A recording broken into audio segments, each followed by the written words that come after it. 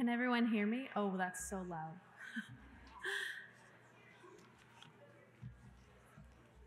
Welcome to the Finding Common Ground TEK Ecological Restoration Partnership session. I am not a speaker, I'm the moderator, but I'm here to introduce your three speakers. So first, just going to introduce some concepts will be Cristina Eisenberg, the Associate Dean for Inclusive Excellence, Maybelle Clark McDonald, Director of Tribal Initiatives and Natural Resources at the Oregon State University College of Forestry. And here with her to speak as well are her PhD students. First is Allison Monroe, a NSF Fellow, and Tessa Chessonis, another PhD student. So we're gonna have them speak on their presentations, and then we'll hold our questions until the end, and we'll do a large Q&A session where I will run microphones to any questions in the audience and have them answer. So without any further ado, here's Cristina.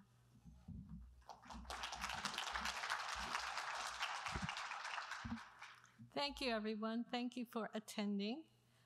You see the title of our panel, and since I submitted the abstract, the official term for the knowledge that is held by indigenous peoples is now called Indigenous Knowledge, IK. And that's per the White House OSDP CEQ and presidential memoranda. So things are shifting really fast for working with tribal nations and how one does that, how one partners with tribal nations ethically.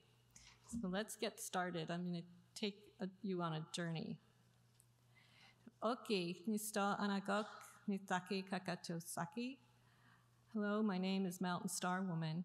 I'm going to start with this decolonized land acknowledgement. I'm committed to taking people and the institutions with whom we work beyond the land acknowledgement to find ways to support and empower Native Americans and their communities. I gratefully acknowledge the Native peoples on whose ancestral homelands we are gathered, as well as the diverse and vibrant Native communities who make their home here today. I acknowledge that the ancestors of recognized Virginia tribes who have lovingly stewarded these lands for millennia, including the Rappahannock, Pamunkey, Upper Metaponi, Chickahominy, Eastern Chickahominy, Ransemond, Monacan, Mataponi, Patawomek, and Nottoway, were forcibly removed from these lands. I value the long and deep interactions they have with the land and aspire to find ways to honor and manifest that value in my work and life and help heal the damage done by settler colonialism. And that's an image. It's a piece of art, historical art of the process of colonization, so the contact between the Euro-American settlers and the tribal nations that were here at the point of contact. Some of you attended the workshops that Tessa, Allison, and I held yesterday. So some of this is going to be a little bit repetitive, just these first few slides, but it's important that we define terms so that we all understand clearly what we're talking about, and that then informs the partnerships that we build. The terms that I'm providing, pretty much all of them are actually legal policy terms now, because they have to do with partnering with tribal nations. So Indigenous Knowledge, IK, formerly known as Traditional Ecological Knowledge, TEK, is a seventh generation approach. That means that actions you take today should lead to a sustainable future at least 7 generations into the future.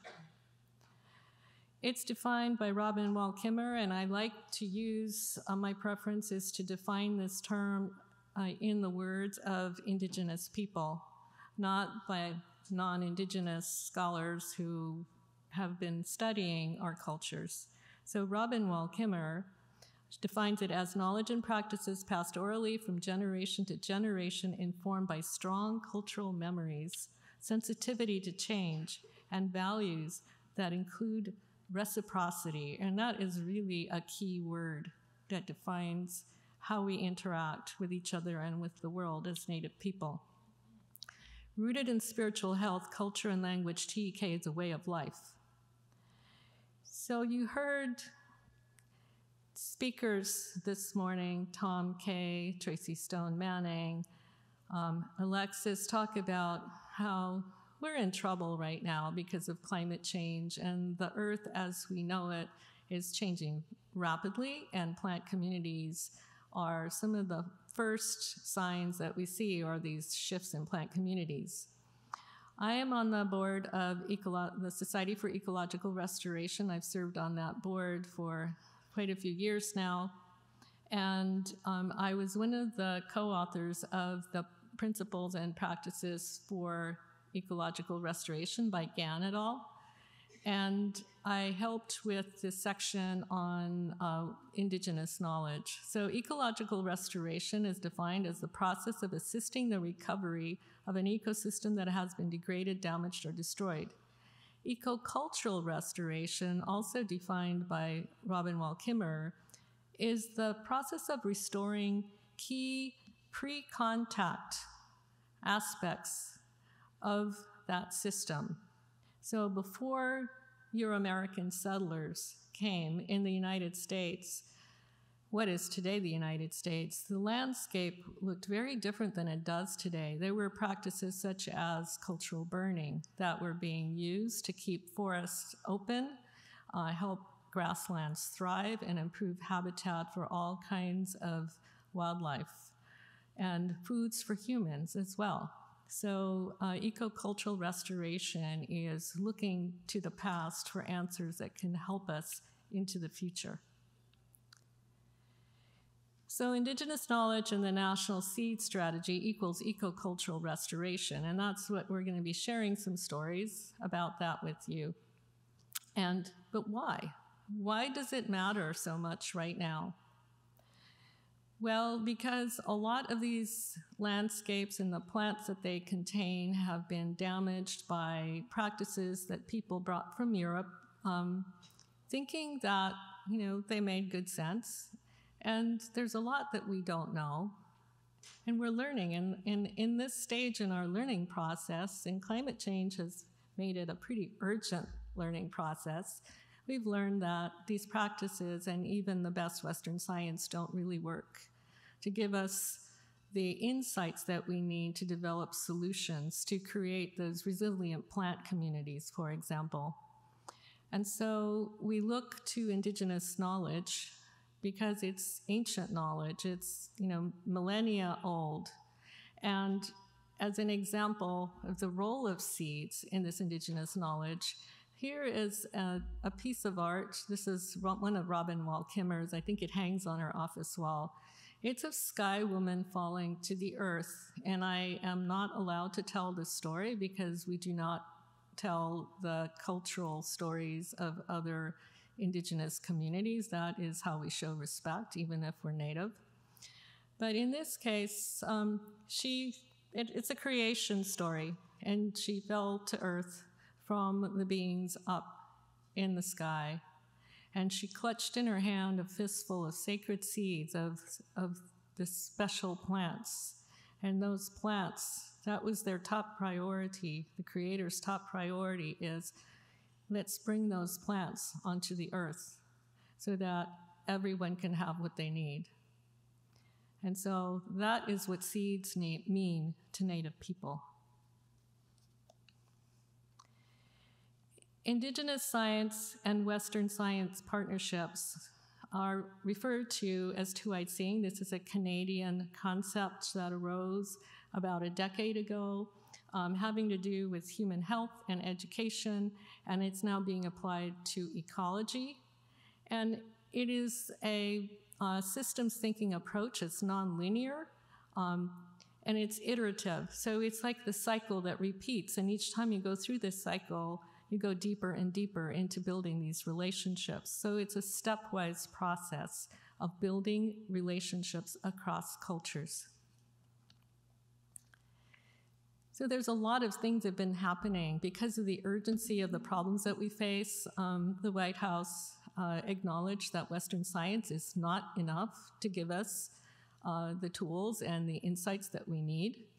And so starting in November of 2021, there was a presidential memorandum about we need to incorporate Indigenous knowledge into all the decision-making as much as possible that agencies make.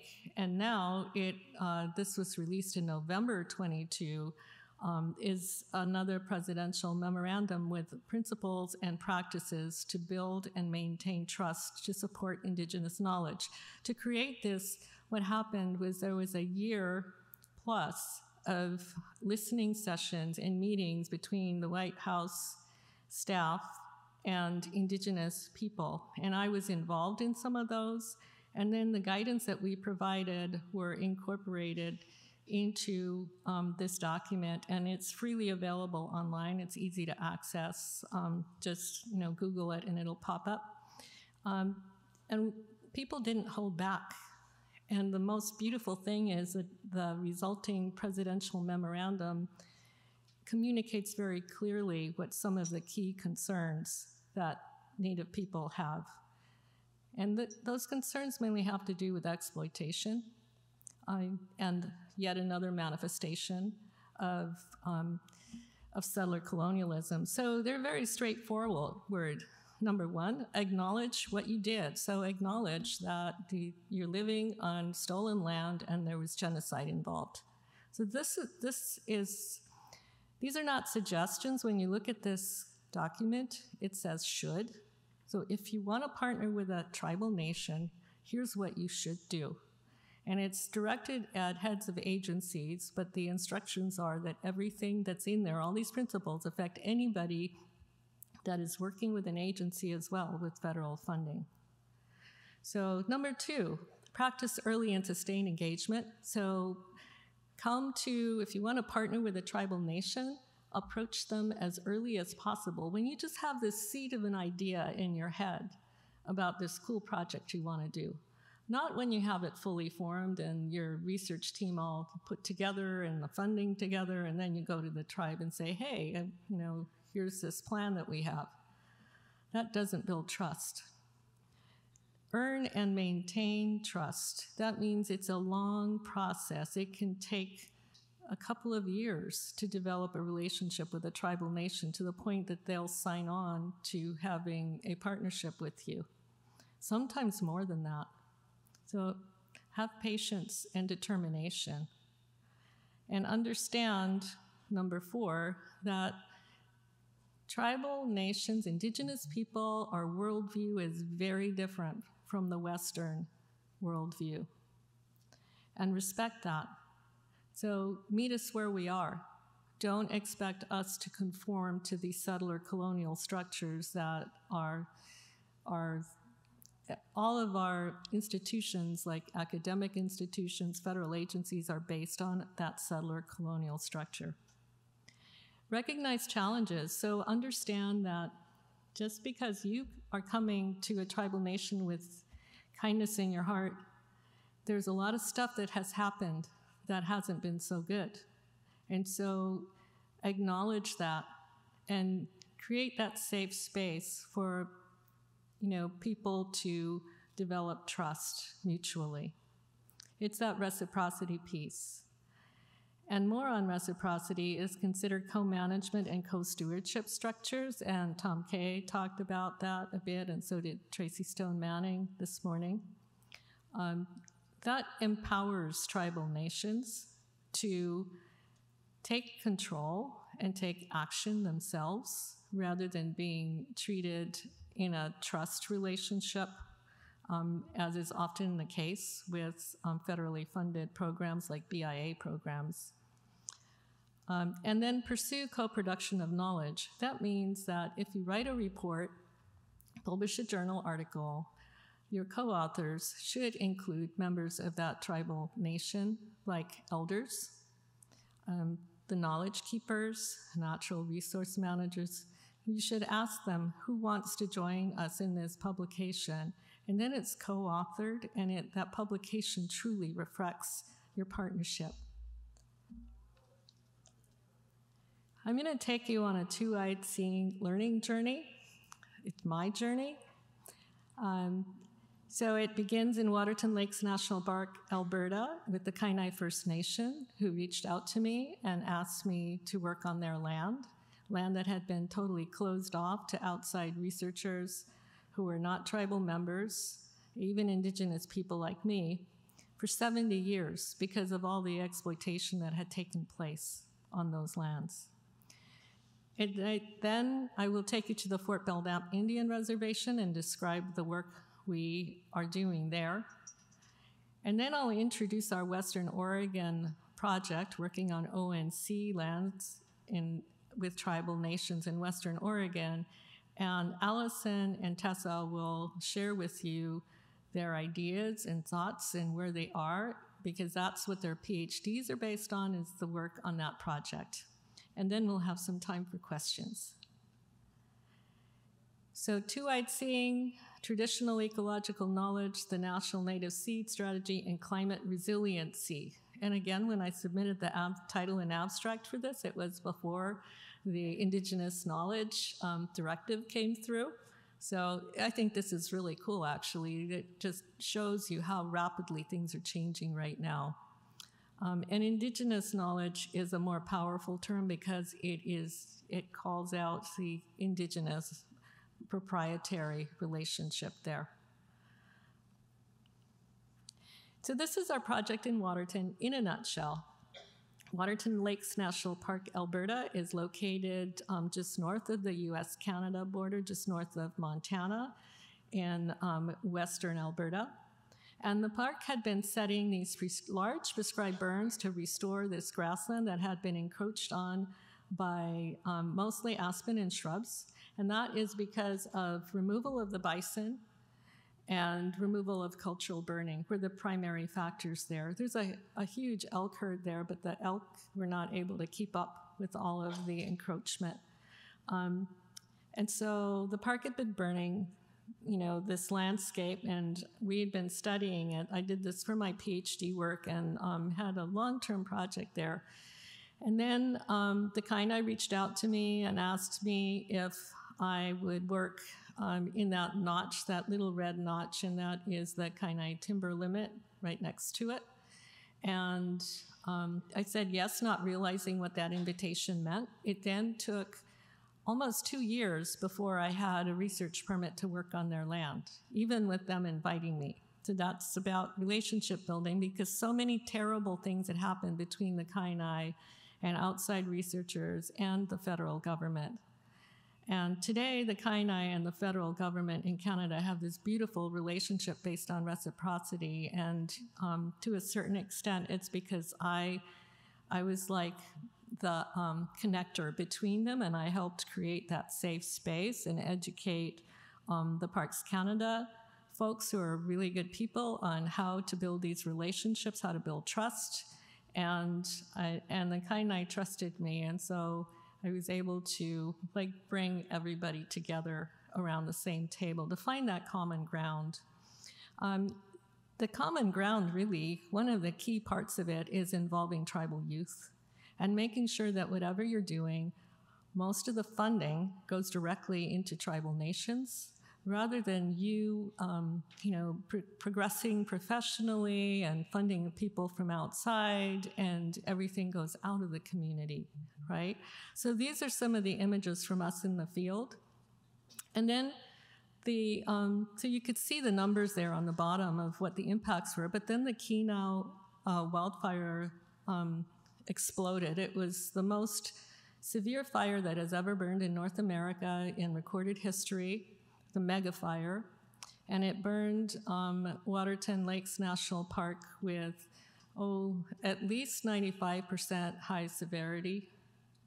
So that's never happened before. It was uniform. You can see the analysis we did of fire severity, how uniform that fire was. So I was in the field with my crew there then, and we were evacuated twice during that mega fire. So this is what it looked like. That was a dense aspen stand on the left where you see those pin flags. That's what it looked like after the fire. The fire removed up to 1/2 meter of topsoil. But then that's what it looked like, the image on the right, just a few months later, 3 months later in July. So there were these buried seed banks that came up after the fire. It was also a prairie that was composed of, per the data that we had been collecting before the Kenai wildfire, 94% of it was native species. And you heard the speakers earlier today talk about the importance of native species. And so the bottom image is the most startling image. That is what came up after the fire. That's Calamagrostis, which is a soil stabilizing species. It came up from a buried seed bank. Recall what Tracy talked about, those buried seed banks? The seed bank was 100 years old. Because I'd been surveying for that plant intensively in the 700 vegetation plots I had in that system, and only had detected it 3 times in any plot. And there are historical photographs from 1910 that showed the same phenomenon happening after the 1910 fires. So the earth remembers. In fact, one of the tribal elders I work with said, the land is a memory stick. And this is an example of that. So then what happened is Peggy Olwell of BLM joined me in Waterton and said, Cristina, we really want to partner with tribal nations in the US, but we're not, we're having a hard time building trust, even though my botanists are amazing people who are doing everything they can to create a supportive environment. And so she joined me in the field to see what I was doing, why things worked so well in Waterton and with the Kainai First Nation. And she was there with us for a week, and then she said, can you do this in Montana?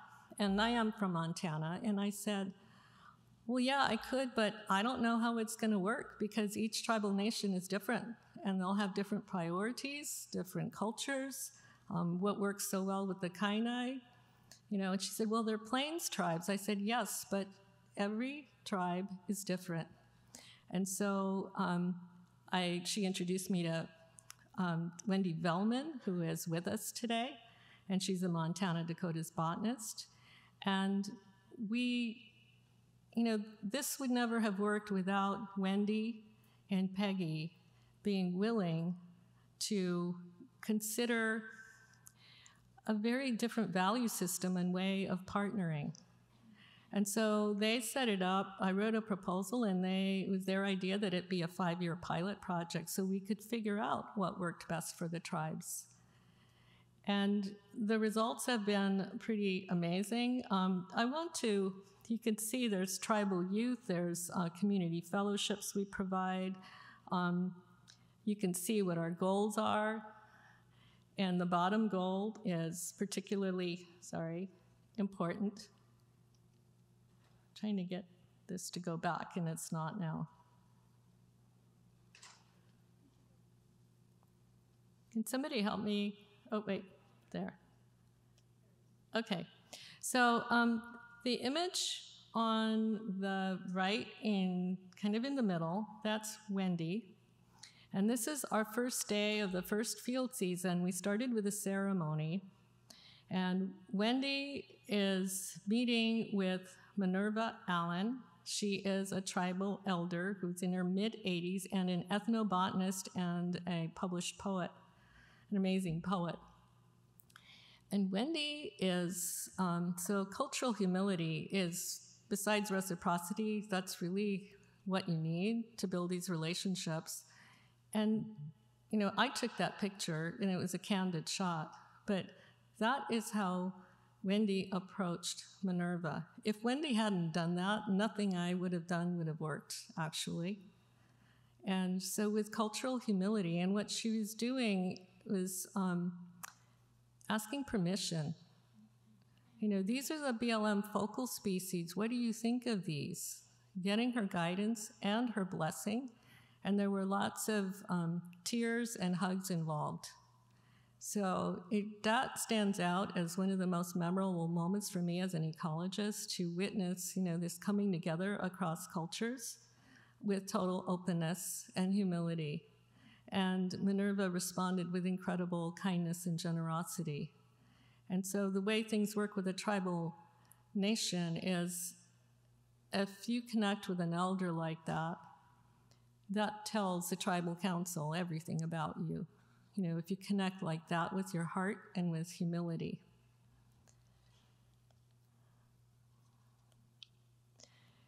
So we created this tribal youth native plant conservation model, and it was, the work there was featured in a cover story at High Country News.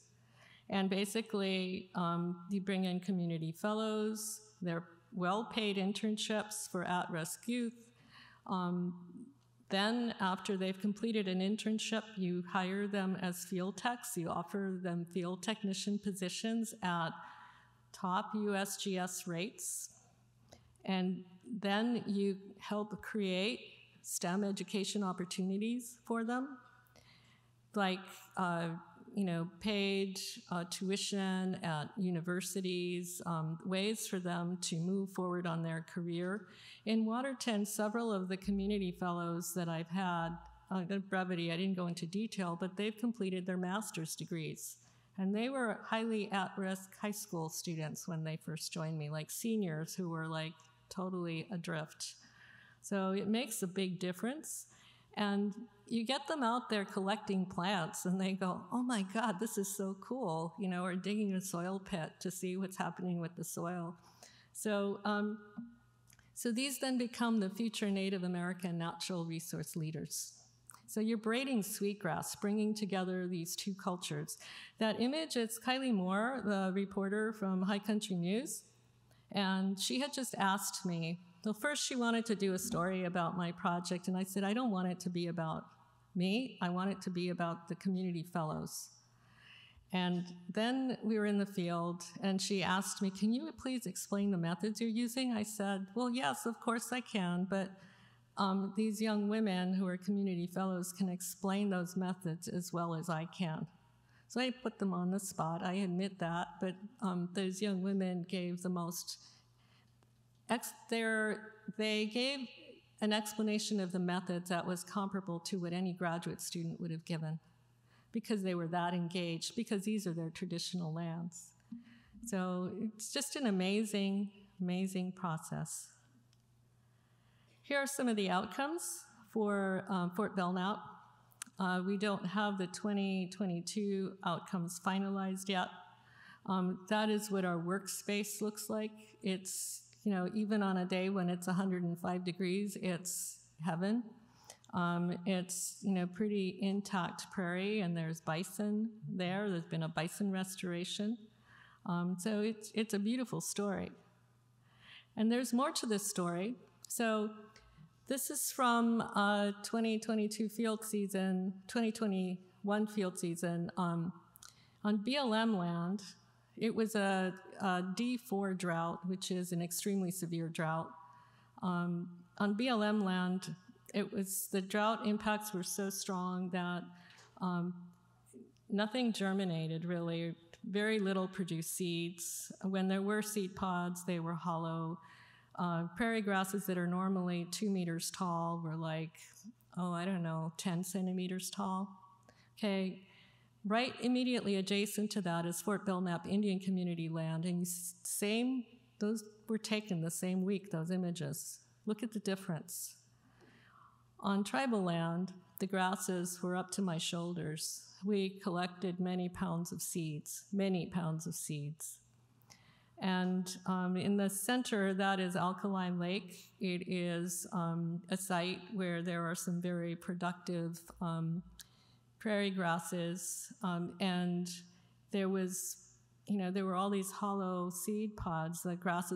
These stunted grasses started producing seeds and then aborted, so the seed pods had no cotyledon. So we had camera traps, and people can look at that and go, well, yeah, of course you have cattle grazing on BLM land. Well, the camera traps showed the same amount of cattle grazing on both lands, right? So then, as an ecologist, for me, it becomes like, well, what the heck is going on here? The plant communities are identical, the slope and aspect is the same, all the ecological conditions are the same.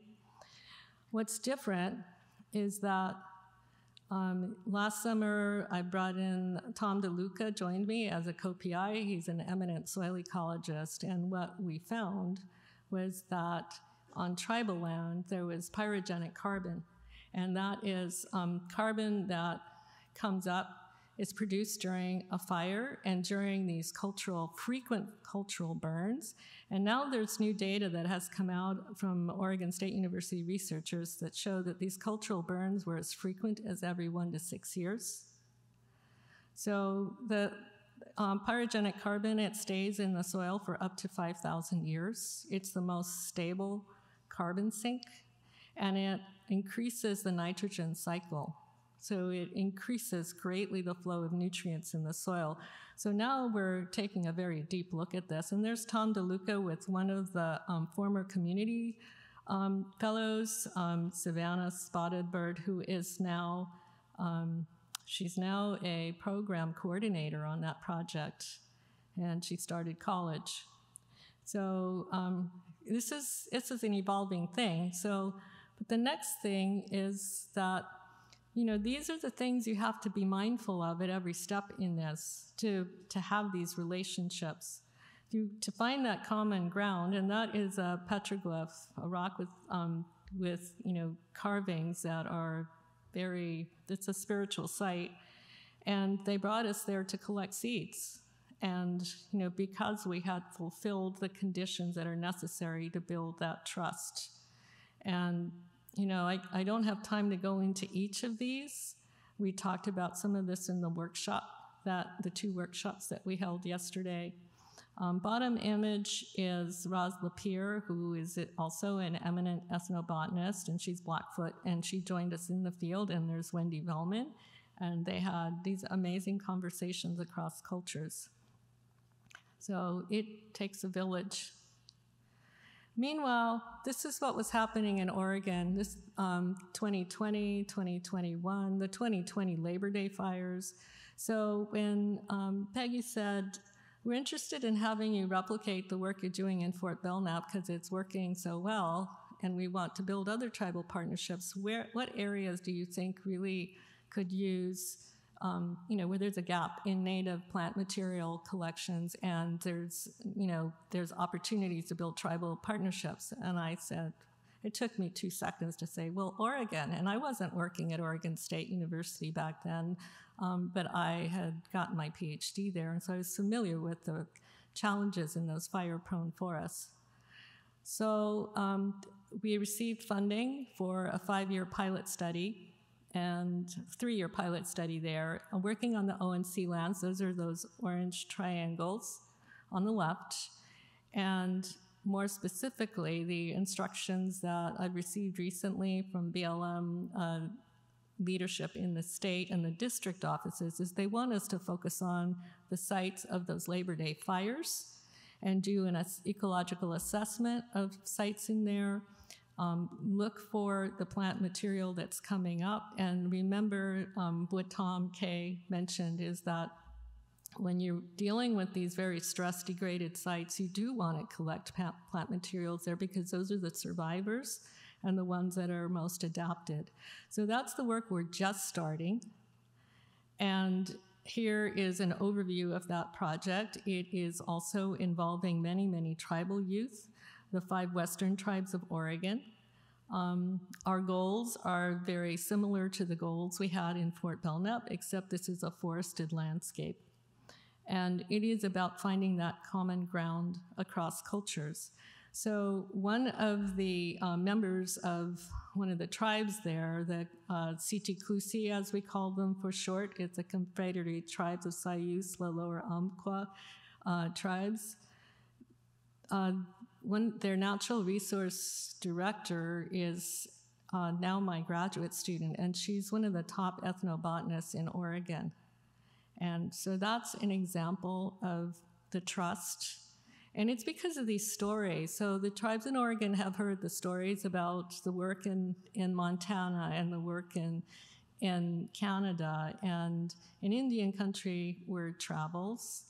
And, you know, I consider myself, yes, I'm the principal investigator on these projects, but I just consider myself a helper It helps build these relationships, because there's no way that any one person could do this on their own without having those relationships across cultures and without having amazing partners, such as in Montana we have, in Oregon we have Abe Wheeler and Sarah Canham, who's the Pacific Northwest botanist for BLM, and she's with us today. And they're such lovely human beings who really want to build these partnerships. And so they're open, rather than push back, like, why does it take so long? Or why do we have to do this? They go, great, let's do it. So for me, it's a dream. And the other part of this dream is having students like Tessa and Allison who really embody these allyships across cultures. So Allison is Native American and Tessa is not, and they've become best friends in the Traditional Ecological Knowledge Lab that I founded at Oregon State. So diversity in the forests of the future, these are these overstocked, even-aged forests that historically never looked like this because Native people burned them. Cultural burning was quite frequent, and fire return intervals of 1 to 6 years in some of those forests. So we need to rethink how we manage ecosystems, whether it's a grassland or a forest, in order to avoid more of these fires, these mega fires, from burning everything up. Finally, I want to point out the two young women on the right-hand side. One was a community fellow. She's 13 years old. Her name is Monroe, and the other one is a young woman who had joined my project as a community fellow, and then I hired her as a technician. And she is now finished her bachelor's degree in natural resources and is on the tribal council and got one of the most prestigious fellowships that the Canadian government gives for climate change adaptation. That's what I mean about leaders of the future. Monroe Fox is actually going to start at Oregon State University next fall term. She has completed 1 year of her bachelor's degree, and she said her goal in life, besides being a good ancestor, is to become a botanist and get a PhD in botany and work with seeds. So there you go. This is how it starts, and I have a lot of hope.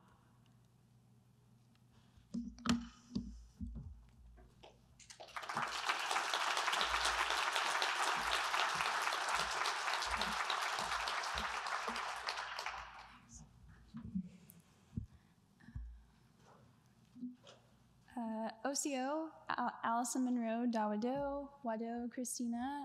Hello, my name is Allison Monroe, and thank you, Cristina, for such a beautiful presentation and opening up this conversation.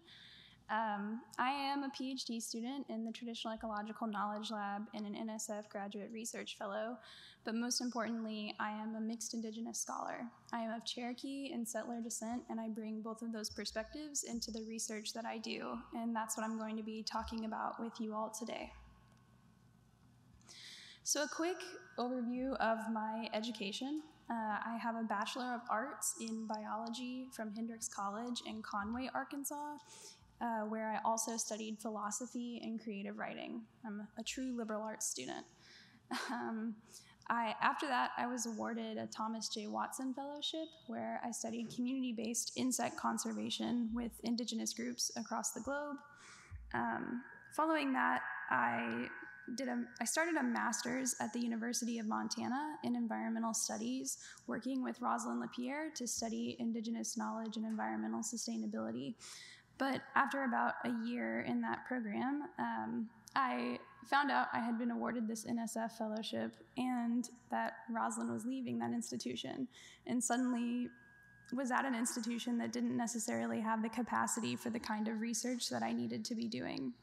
So coincidentally, that lined up with an internship with Cristina at the Fort Belknap Indian community, and I was so impressed and moved by the work that was being done there that was so in line with the work that I had applied to do, that things were put in motion, and I transferred to Oregon State University, where I'm now working on my dissertation. So I have extensive experience working with indigenous communities and insect conservation around the world, as well as in Arkansas, where I'm from and where I went to college. I've worked with many renowned entomologists, but across the board, the most important thing to me is finding ways to uplift indigenous knowledge holders and finding ways to innovatively, lift them up and bring their knowledge into conservation practices. So one example stands out really poignantly, and I think cultural humility can be a hard concept for us to grasp. So I will share my best example with you. So my first stop on my Watson Fellowship was in the Mashwala Peninsula of Madagascar, which is right outside of Mashwala National Park. It's in the northeastern part of Madagascar. And my project there was to work with a traditional food, which is an insect called secundri. It's the bottom image on this slide. And they're very delicious. They taste just like bacon, I promise.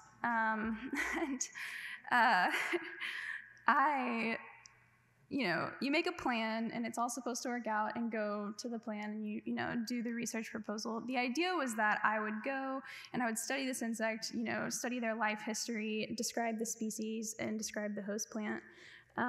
But my translator never showed up, and that was the first issue. So just keep that in mind. I could tell endless stories about my experiences in Madagascar, but I think one of the most important lessons that I learned was admitting my naivety and ignorance. So within about the first week, I pretty quickly realized that I had generally no idea how to exist in this space. There was no electricity, no running water. It was very different from how we live life in the United States. And I didn't know much of the language because they speak a different dialect of Malagasy in the northeastern region. And I pretty much, the only way that I could communicate how little I knew was learning the word for an infant, like a newborn child, and saying that was me over and over again to the woman I was living with. And she died laughing and then took me around the village and, introduced everyone to me. I was her new child, And I think about that a lot because, I think that it's really important to understand where you're coming from and how little you know about situations. And that was kind of a dramatic example, but I really didn't know anything. And that opened up a lot of doors for me. All of the women in the village then immediately started teaching me words. The men started taking me out on hikes into the forests. That brings us to the second point.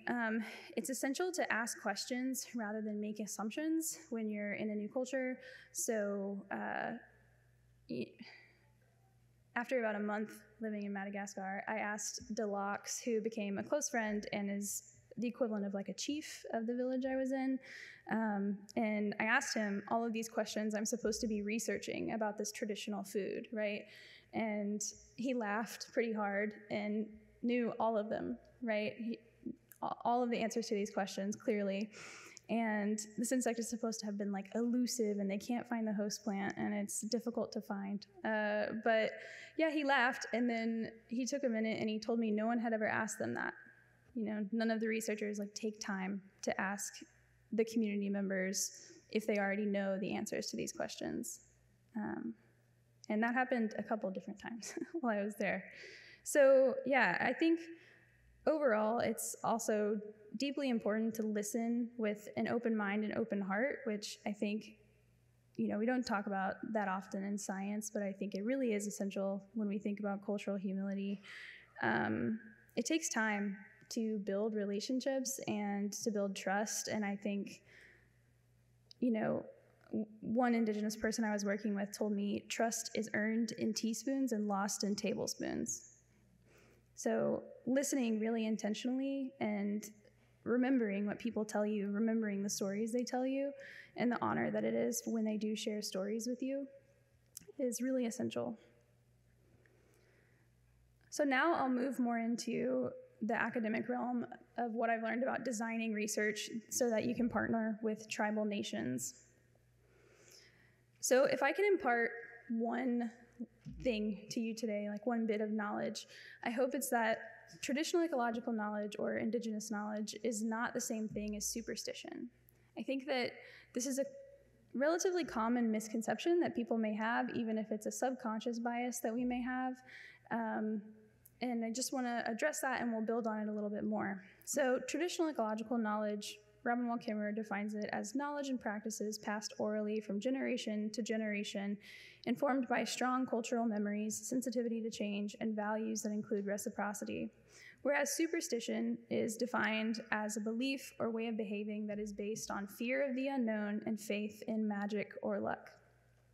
So now that we know and accept that, we can start to think about paradigms. So paradigms explain how we look at reality and how we interact with reality, right? So if we accept that TEK is more than superstition and it is a way of knowing, it's an entire paradigm, then we can start to understand how it's built differently. So I like to think of paradigms as a tree.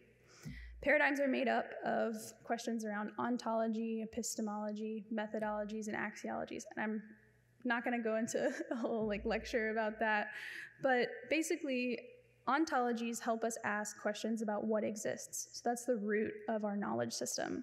Epistemology or epistemological questions help us ask, how do we know whether or not something exists? And that's like the trunk. It gives a lot of support to the ideas that we're going to develop. Methodologies help us answer questions like, how do we investigate existence? Now that we're asking questions of existence, now how do we investigate it? And then moving up into what would be like the fruit or the top of the tree, we can start to think about axiologies. So now that we know and accept things exist, how do we value those things? Value systems start to come out once we understand these other parts of a paradigm. So Sean Wilson is an Indigenous scholar who's done really incredible work, and I highly recommend this book if you're interested in more about research, Indigenous research paradigms. But I think two really important pillars of Indigenous research paradigms are relationality and relational accountability. So when we're designing research projects, we need to keep these differences in ways of knowing in mind. Relationality relates to those questions of ontology and epistemology, so questions like what exists and how do we know that it exists. And relationality is defined as relationships shaping reality. They don't shape reality, they are reality, right? And you can read more about this in his book. And relational accountability then brings us into those questions around methodologies and axiologies. And in Western science, a lot of times the value of our research projects is based in the questions that we're asking and the impact of those questions. But in Indigenous research, the value is in relationships themselves and your accountability to those relationships, whether that's to people or other kin who are non-human. I also think it's important to note that there are some similarities in some of these ways of knowing that we might already have knowledge of. So Robin Wall Kimmerer defines the honorable harvest as taking only what's given, using it well, and being grateful for the gift and reciprocating that gift back. In Sand County Almanac, Alda Leopold describes the land ethic as relationships between people and land that are intertwined, and that care for people cannot be separated from the care for the land. And I think that, Alda Leopold is often lauded as one of the founders of modern conservation. And so I think the land ethic might present a really interesting opportunity for us to start thinking about how Western paradigms might not only already include some aspects of relationships, but how we can begin to change Western paradigms. So now, how does all of that relate to the work that I'm going to be doing on insects and also to seed collection and restoration?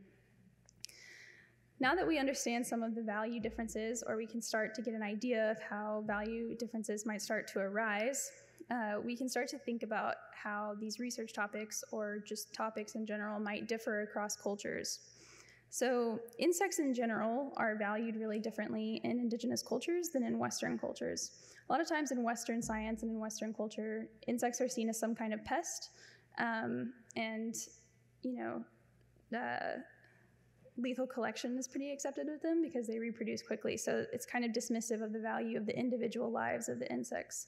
Whereas in indigenous epistemologies, insects are really essential parts of not only the continuation and relationships of the natural world, but also members of the creation stories, members of the first fire story, the Cherokee first fire story. Water spider, who's not an insect, but a many-legged creature, is really essential to bringing the fire back to the animal people from the great sycamore tree. So in the work that I've done in the Great Plains, when I first told some of the elders that I work with insects, I remember one of the elders saying, "Oh my gosh, my grandpa always used to tell me grasshoppers are good medicine, grasshoppers are good medicine." And I think about that a lot, that I think insects present a really interesting disconnect between Western science and indigenous science because there are such drastic negative associations with insects in the Western world. We can also think about value differences with pollinators more specifically. If we accept that seeds are sacred in indigenous cultures, and we understand as Western scientists that pollinators are essential in the creation of seeds, you might be able to begin to put together why pollinators might be so important in indigenous cultures. In some indigenous cultures, pollinators are symbols of fertility or reproduction more broadly, and they play a really important role in this transmission of not just knowledge, but the continuation of relationships between flowers. And we can tie that back to our ideas that I mentioned earlier of relationality and relational accountability. So my study more specifically on native plants, pollinators, and soils at OSU, I'm working really hard to braid sweetgrass, like everyone else in our lab and everyone else doing this kind of work. And I think it's really important to note that when we're braiding sweetgrass, we're not pulling apart the different strands. We're trying to braid them together to create something stronger. So we're uplifting many ways of knowing rather than taking and choosing what we want. This brings us to a systems approach too, and understanding how the ecological studies that I'm doing are more than just drawing lines through a food web or writing down formulas for a model. They're building relationships and understanding relationships and investing in those relationships for the long term. Relationships are really important, if you couldn't tell, and they guide our sampling methods too. So with my specific methods, I am trying to prioritize values that fit into both indigenous research paradigms and Western science paradigms. And this presents particularly large challenges with entomology because the standard is lethal collection and, like I mentioned, kind of disregarding the individual lives of these insects. And so we're exploring some really exciting non-lethal options such as environmental DNA, eDNA analyses, and insect camera trap methods, and other things like that, and we're really excited about it. So, yeah, that's it.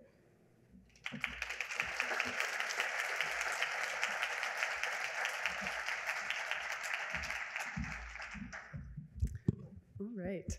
Hi, everyone. My name is Tessa Chessonis. I am, again, a current PhD student in the College of Forestry at Oregon State University. Also a member of the Traditional Ecological Knowledge Lab with Cristina. And for my talk today, I'm going to be talking about my experiences with TEK and ecocultural restoration. And rather than going into a lot of project specifics, I'm instead going to talk about lessons that I've learned as a non-Indigenous person who is partnering with tribal nations. So a little bit more about me. My background is mainly in wildlife science.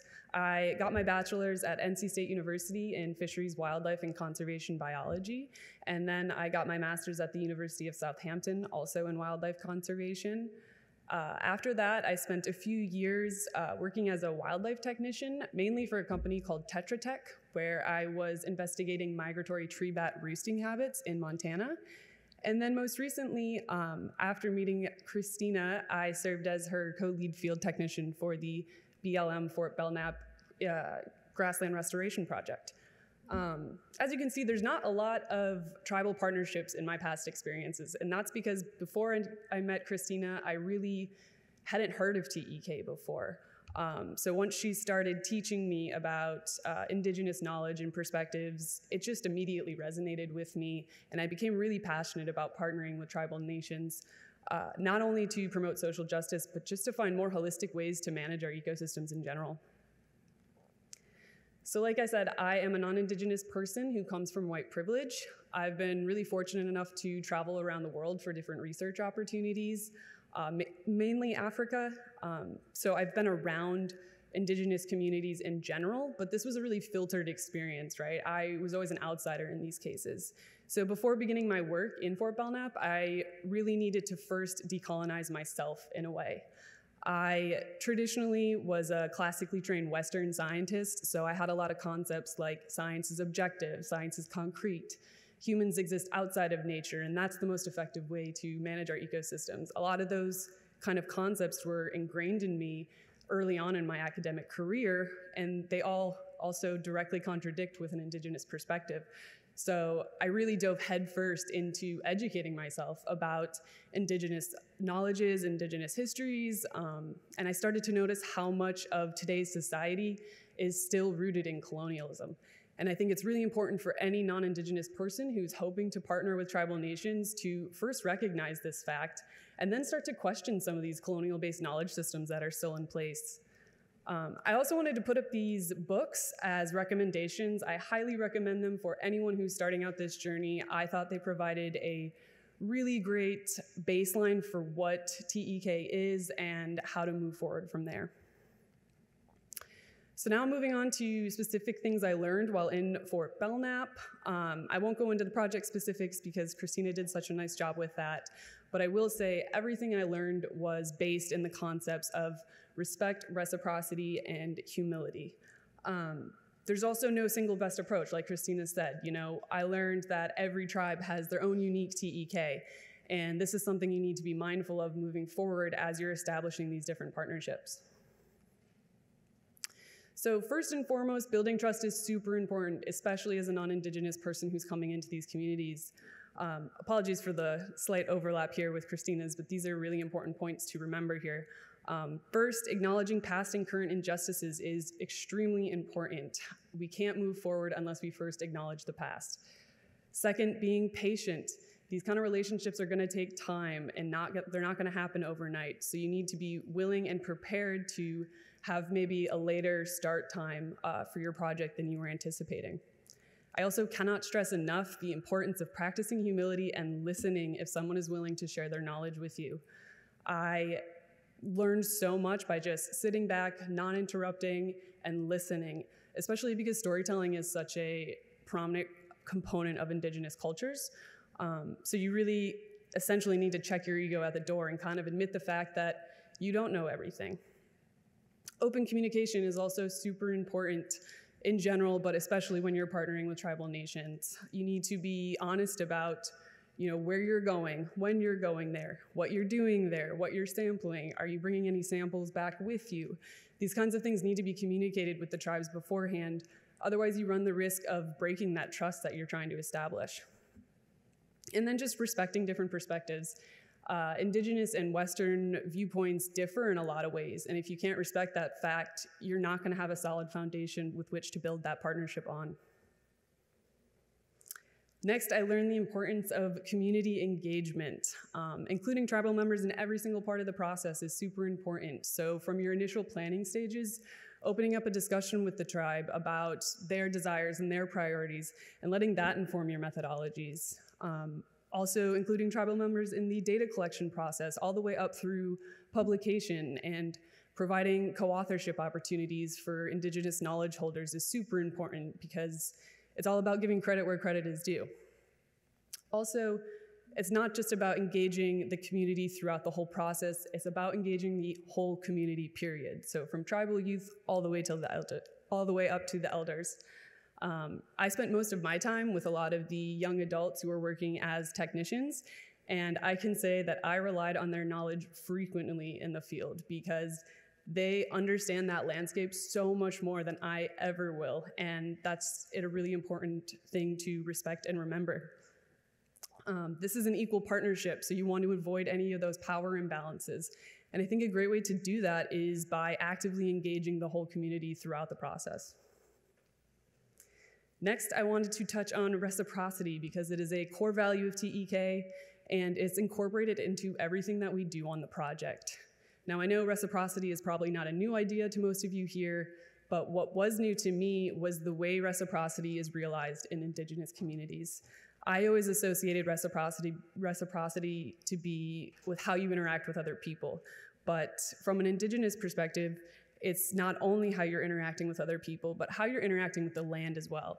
So we would do things on our project like avoiding oversampling seed populations, minimizing our impact to the land. For example, when we're digging soil pits out in a plot, carefully removing the top layer, setting it aside, and then when we're ready to fill it back in, laying it on top to make it look like we were never there in the first place. Also, something that was new to me was giving thanks by leaving tobacco offerings. This is something we did every time we were out in the field, but especially anytime we took any collections home with us. But we did consult with the tribal council and elders before doing this because we needed to make sure that it was appropriate and was honoring their cultural traditions. When it comes to reciprocity with each other, this manifested itself in a lot of different ways on our project. We had a lot of shared meals with different community members, and this was a really wonderful way for me to get to know them, but more importantly for them to get to know me, to see that I could be a person that could build that trusting relationship with. Also, we provided our field crews with locally sourced traditional foods to just further support those communities. Lastly, I wanted to mention the thoughtful gifting as a way to show your appreciation. Now, I am not at all saying you need to go out and buy some big fancy gift and then boom, you're in. Don't do that. I'm not saying that. I'm talking about something that you put a lot of thought into, or that means something to you, to just say, hey, I respect and value the wisdom that you're sharing with me, and I really appreciate that you're taking the time to do so. It's all about these reciprocal relationships, right? Both with the community and with the land. And these are just examples from our project. You can find your own ways to show support for the community and show your appreciation. But I just wanted to include these examples because it shows how TEK not only informs the methodology of our project and the way we collect our data, it also informs just our project culture in general, which is something that was new to me and I hadn't seen a lot before on other research projects. So next I'm going to talk about some potential challenges, the first one being skepticism as a non-Indigenous person. To me, this is completely justified, and really the only way you can overcome this, I think, is by building that trust, which is going to take time. Also, the importance of flexibility. Anyone out there who does fieldwork knows how important being flexible is, especially for things like unpredictable weather patterns or equipment malfunctions. But here I'm talking about flexibility from a cultural perspective. So this means giving extra days off for your technicians for ceremonies, accepting the fact that you might have restricted or no access to certain sites due to their cultural significance. Also, it's really important when you first go out to a site before you do any data collection that you're surveying the area, because we had several unexpected discoveries sometimes when we would go out to try and establish an aim plot, and then we'd actually discover it was an archaeological site. So being mindful of these things before you start conducting your research is really important. Also, data sovereignty rights are extremely, extremely important and need to be upheld by everyone at all times on your projects. So any data collected on tribal lands belongs to the tribe, which means things like the whereabouts of culturally significant species or culturally significant sites might have to be omitted from any potential deliverables that you're publishing. Also, communicating how you will manage and store your data is really important, because a lot of things that are uploaded to a cloud-based server still are at risk, a security risk, because they can be hacked. So it's really important for you to be upfront with how you're storing your data, how you're planning to manage it, to make sure that the tribes are comfortable with what you're doing. I know in Fort Belknap we addressed this by using paper data sheets instead of using the digital data sheets, so it can just be things of that nature. So similar work coming up in Oregon as part of our my PhD. We're going to be implementing a similar ecocultural restoration and Seeds of Success project in Oregon, working with the BLM, OSU, and Oregon tribal nations. The methods and project culture will again be formed by Indigenous knowledge, and it's going to serve to empower those Indigenous communities through engagement. More specifically to me, I plan to investigate how indigenous land care practices influence mammal community composition and diversity within Western Oregon forests. And the Seeds of Success program is going to play a really big role in this because they heavily contribute to the restoration of native plant communities, which in turn is going to affect, wildlife habitat. It's a cyclical process. And a lot of my methodologies will be decolonized, so my study sites and my focal species will all be guided by tribal priorities. We're going to be hiring indigenous technicians. I'll be using only non-invasive sampling methods to assess the mammal communities, so things like camera traps and eDNA versus live trapping or collaring, and upholding data sovereignty rights. So for me, a lot of camera trap management softwares are all cloud-based, so just being mindful of that and choosing the right way to manage my data, omitting any culturally sensitive information that the tribes aren't comfortable with, and co-producing any publications with indigenous knowledge holders that I will be partnering with. I will say this project is still very much in the early stages of development, so there are still some uncertainties out there, but really the goal is to develop a two-eyed seeing approach and kind of explore the potential benefits of moving away from a westernized approach to restoration and conservation. And that's it for me. Thanks.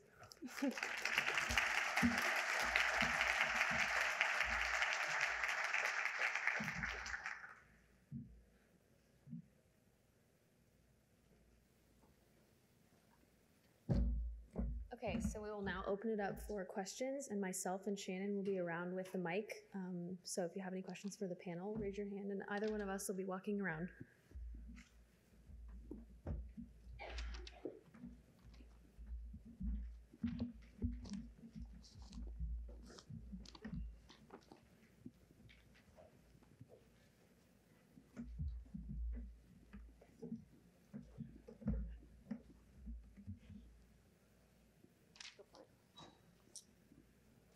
Hi, thank you for that talk.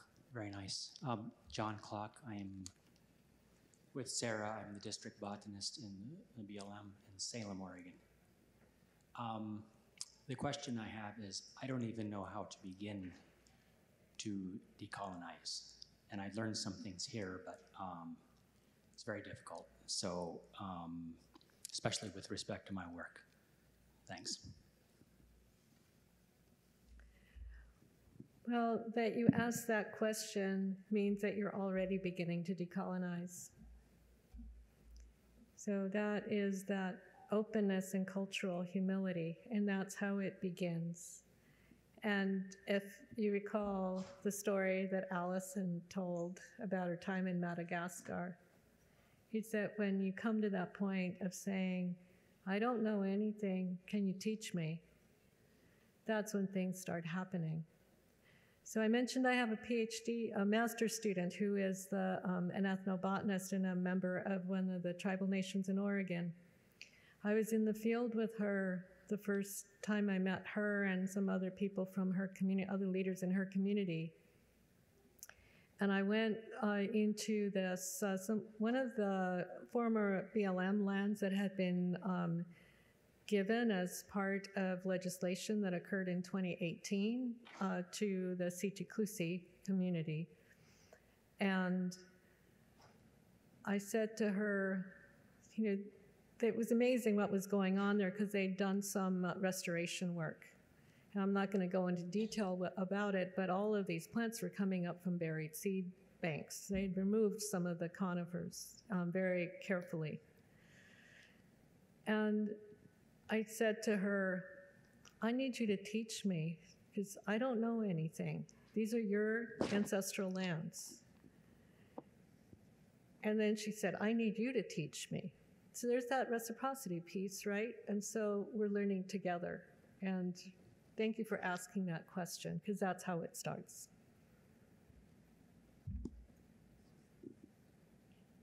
So, yes, okay. Sorry, over here. Oh, sorry, I'll stand up. I'm going to try to form my question as it comes out of my mouth, so we'll see how this goes. You just mentioned reciprocity, and I guess I'm wondering for each of these 3 projects that you mentioned and maybe others, are there cases though where I could imagine they might not feel that you are bringing something necessarily to them, right? Like I can see the benefit of as a non-Indigenous person going in and wanting to work with a tribal member to gain knowledge and to learn and to potentially collect data, let's say all sorts of different things, but I could imagine there could also be cases, right, where it's not clear what the reciprocity is of what they are gaining. In this case, there's also the training, right, and there's some particular expertise that you're bringing in. But in certain cases, that's not going to be the case, right, where they already have that knowledge within their community already. And so are there ways to engage, to create those partnerships, to expand so that you can, there's the receiving of knowledge in one direction, but what does that reciprocity look like if the community already has maybe the knowledge base that you might have, but you still want to kind of create relationships to build partnerships? Yeah. So I'm going to start, and then I'm going to ask Allison to chime in as an Indigenous person. And reciprocity is it's like an ecosystem all to itself, that concept. It's not simply about knowledge exchange that's mutually beneficial. It's not simply about creating jobs in Indigenous communities or education opportunities.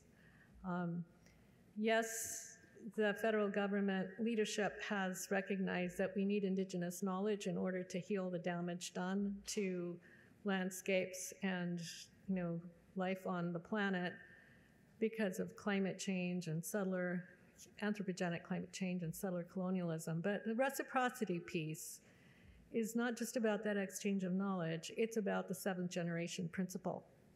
So every action that you take right now is affecting, 7 generations is about 140 years into the future. And there are other layers to it beyond that. So to decolonize that reciprocity piece, to get beyond things that have value in the Western world, such as data, such as prescriptive treatments, all those things have some form of economic value. So to get beyond economics and look at what are the different forms of reciprocity there. Allison, do you want to add something? Yeah.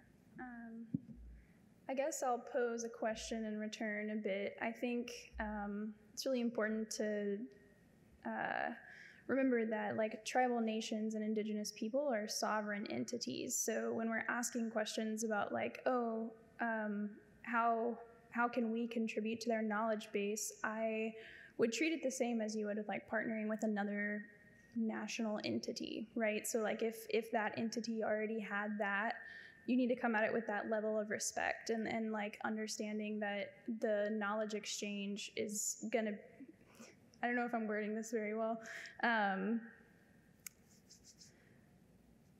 Yeah, if you, I guess really thinking about if you do have something to add, if they are a separate sovereign entity, is it worthy of that?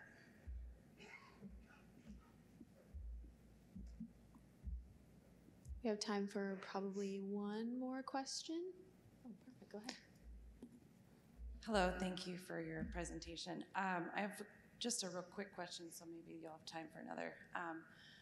Just curious, I heard 2 of you mention collaborating and co-authoring reports with tribal members. And if you're comfortable, I was curious if you could share any examples of what types of reports that you guys have co-authored. Yeah, so for example, with the Kainai First Nations, I wrote I was the lead author of a peer-reviewed journal article, and it was published in a very prominent journal about the impacts of that fire. And the co-authors, from the beginning I had of having this idea of writing this article, my idea was to braid some sweetgrass. So what I did was the co-authors of that manuscript And I'm hoping this happens in Oregon, actually, with the work we're doing there. The co-authors were tribal elders, tribal land managers, Parks Canada, the chief scientist in the park, their fire manager. There were about, I think, maybe 9 co-authors in all, very highly regarded Western scientists who were fire ecologist experts. And we all got together and worked on this manuscript together. And it was this incredibly beautiful experience. The federal authors had to have Ottawa, headquarters of Parks Canada, approve their contribution. It took 3 days, which is unheard of, right? And same, the tribal council and the tribal culture officer had to approve the manuscript. That took like a day. And it was just this very happy, natural process built on trust. So this is what we hope to be replicating with the work that we're doing in the U.S.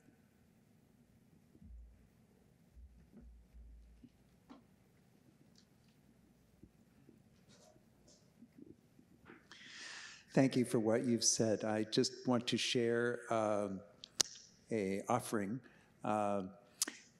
In one of the slides, there was wonderful quotes from Aldo Leopold and Robin Wall-Kimmerer. And for those of you that don't know, earlier this year, just a few weeks ago, the Aldo Leopold Foundation had its Leopold Week, and they invited Robin Wall-Kimmerer to speak, and she gave what I thought was very eloquent and powerful, and I've heard her speak a lot, and this one I thought was particularly good in terms of how to step up and really walk the walk in terms of how we repair damaged relationships to the land and to each other.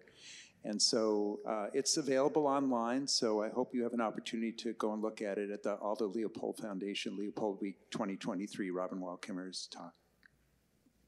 Thank you for that recommendation, and I was aware that she was giving that talk, so I look forward to watching it.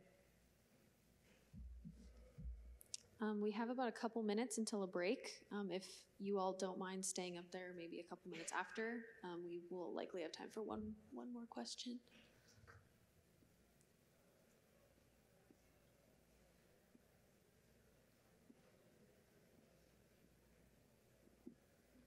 It's one thing Tessa said about thoughtful gifting made me think about this, and it's a personal example of it.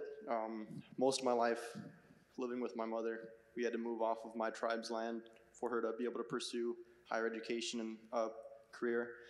And more recently, moving back, I've really been trying to learn more about my tribe's culture and participate in ceremonies. And there's been one man that has really been a mentor for me and has helped me a lot. And just last week, I gifted him a jar of maple syrup that my family collects and boils ourselves. That's beautiful. How do you all feel up there? Would you like to answer some more questions? Yeah? Okay. Who's next?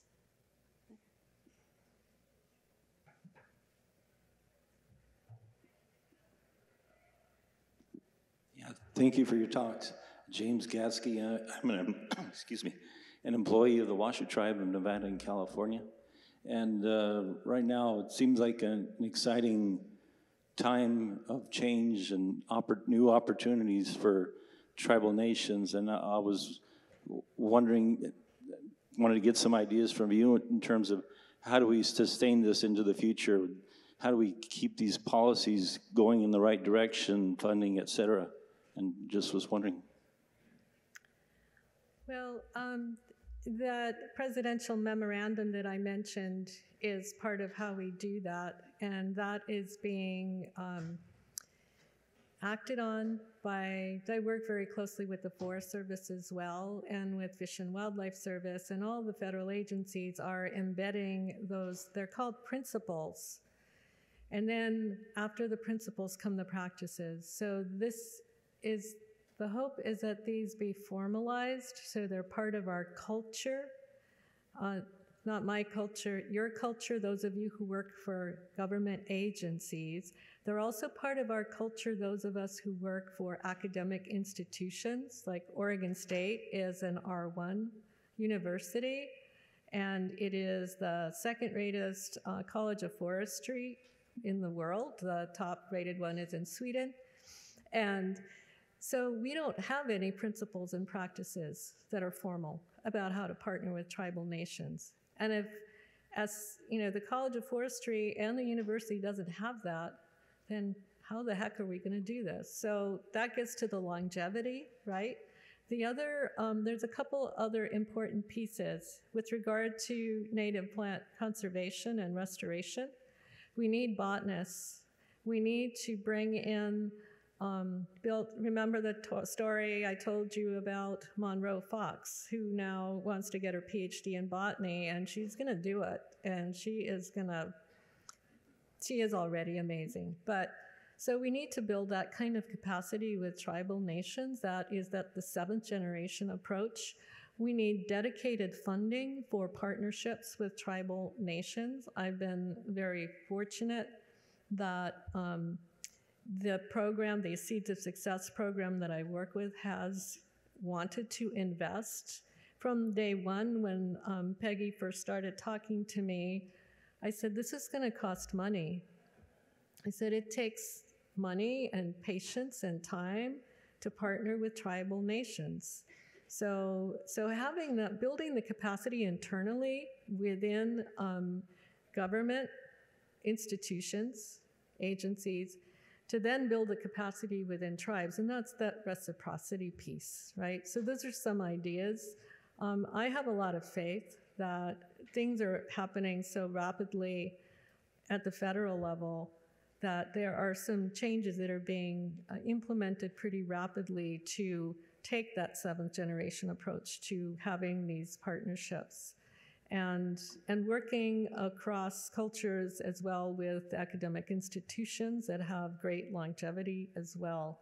So it takes all of us, we're braiding sweetgrass together, right?